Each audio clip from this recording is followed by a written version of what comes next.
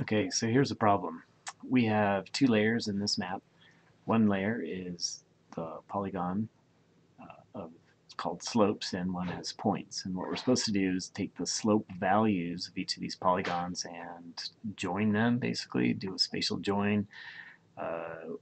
We want to find out the slope at each of these points, basically. But the problem is the only slope data available in here is in this comments field, which is a text field, and it has a range of slopes. So to make this usable, I would probably, the only thing I can think of is to take an average of these two numbers, but they're not numeric. So the first thing to do is make them numeric. So here's this other PolyGID. It's blank, so I'm going to use it and just calculate a field. And the first thing I want to do is strip out that comment. Use the strip method and strip out the word slope colon space from the comment field and make the PolyGID field equal to the comment field with that slope stripped out of it. And that doesn't make it numeric, but it's closer. Then I think I need to add some fields. The problem is I can't make this numeric until I kind of I need two extra text fields, one for the low value of the range, one for the high value of the range. And once I get those into, they have to be text fields to be able to do that, I think. And then once they're just strictly numbers, then I can actually make them numeric. So it's actually a two-step for each one, for each range process. So I'm going to add some fields here. So this first field will be like slope low text, and that's going to be a text field. I think I need to just make that the same length as the comment, which is, actually I don't. That'll work. And this will be slope high text for that, and perhaps I'll make that 25 also. Don't need to make it more. And then two more, just slope low and slope high. Slope low should be, well, it shouldn't be integer. There's some decimals in there, so I'll just make it double. Not that I need that much precision on it. Though that should work. One more for the average. So slope average, and that'll also be double. And we'll save that. Getting some sort of error over here, but it's on the date. I don't care. So just shut it down and OK.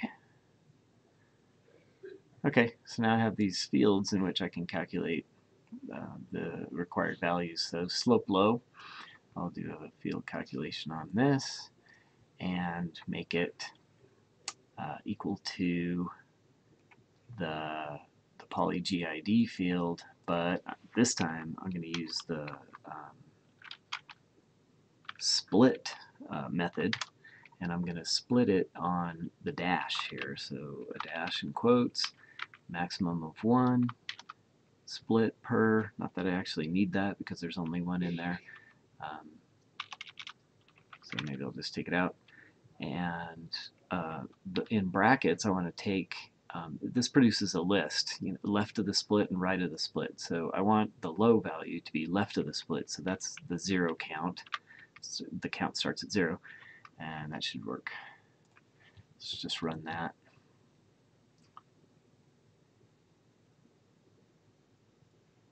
Okay, so I can see, looking at the values, now that I have a single number in there, I can actually make the numeric field slope low equal to that, and it'll just convert the data type to double precision. Not that I needed that much.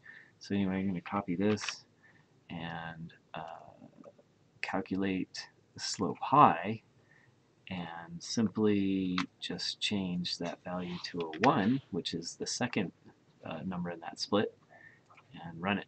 That should be the 10 and the 2.5, and there we go. And so now, even though it failed, it didn't seem to fail to me. let's look at that. There may be a couple values here that didn't work.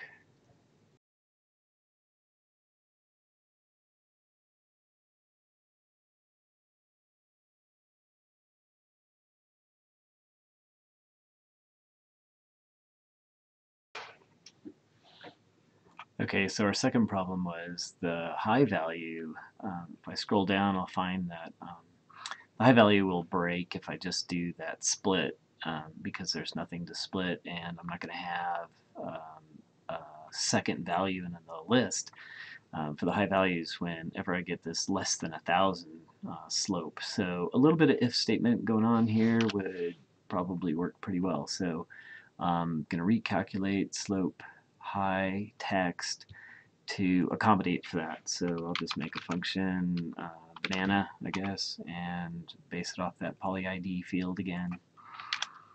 And I'm going to define the banana field or function. So I'll just use dole as my variable in there.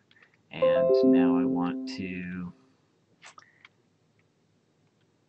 put the if statement if dole basically is equal to this less than 1,000. And I'm really hoping that all of them say exactly less than 1,000 in point with one decimal place in quotes. And if that's the case, then I can return, simply just return in this 1,000.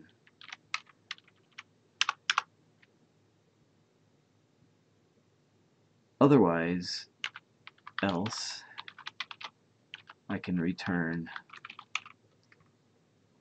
the split that I was going to do. So this time the function is now called dole, and I'm going to split it just like I did before, where I'm looking for the dash in it, and I'm going to split it at the dash and take the second value in it, which is the first, well, the number 1 value, which is just when the second one passes 0.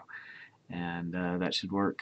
Let's see if we have any typos in there. It looks okay. Let's just see if that works.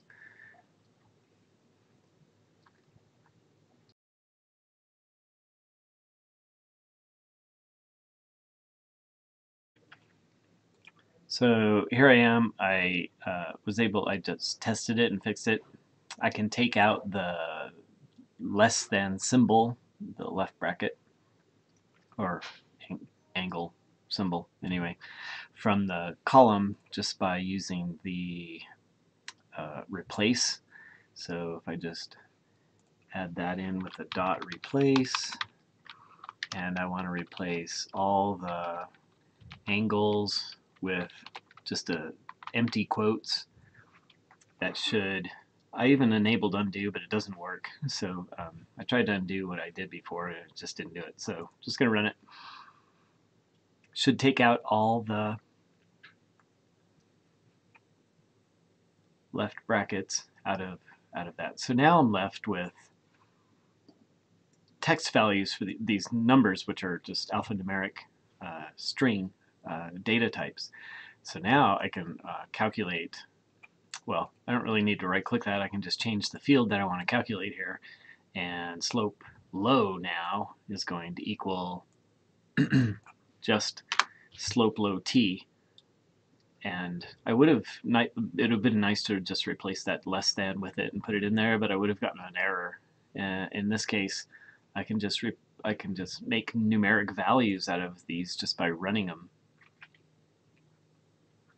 So we'll let that run. And then slope high will be equal to slope high t. And now I have numeric values in any case, and I would expect that I could make my slope average equal the slope low plus the slope high in parentheses divided by 2. So that would be the average of it. So we'll just run that, and too many parentheses there.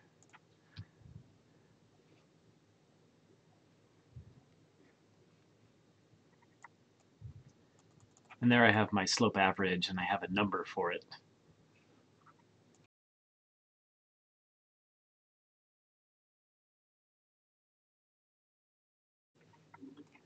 So my next step would be to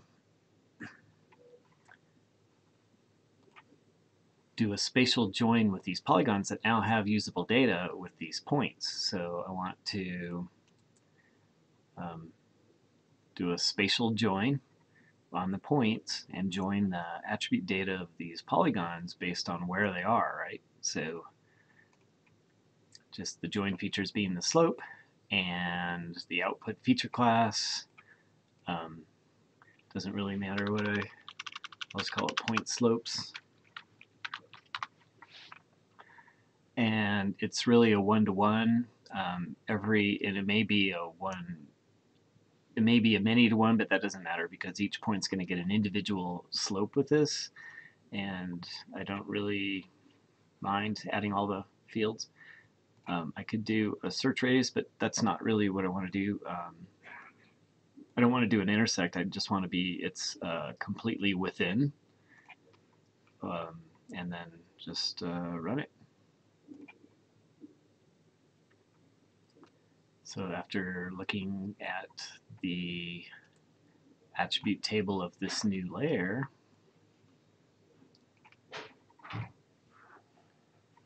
then I have points with slope values. Yay.